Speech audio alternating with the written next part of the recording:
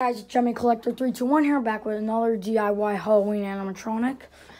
Sorry for the lack of uploads. I've been really busy lately and whatnot. So, just get into it. So it's just some spider web to decorate it. And I'm going to show you how it works again. So it's a ghost I made out of a bag. Pretty simple, just zip ties. And then a fishing line. And then this screws onto the motor, and the motor is zip tied to the piece of wood. And this piece of wood goes here, and the ghost kind of goes like ding, ding, like that, and has a green light right there. And I just wired a bass fan cord onto it again. This time I just got to do some wire neatening, and then, yeah. There's not really much I could say about it. I mean, oh, and the light is plugged into a plug I put off the motor. And it's all just heat shrinked and then a cord. And I got these shaft couplers. They're really handy for projects like this. So,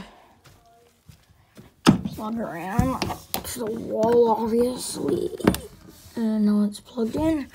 Let's go take a look. Just kind of,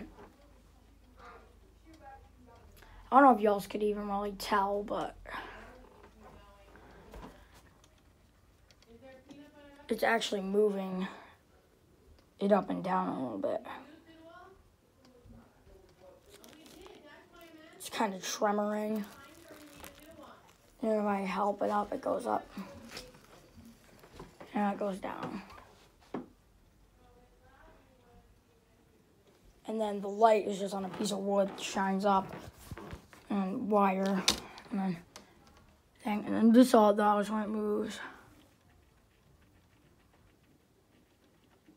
Just runs off of one of these metal reindeer motors. That's all it runs off of.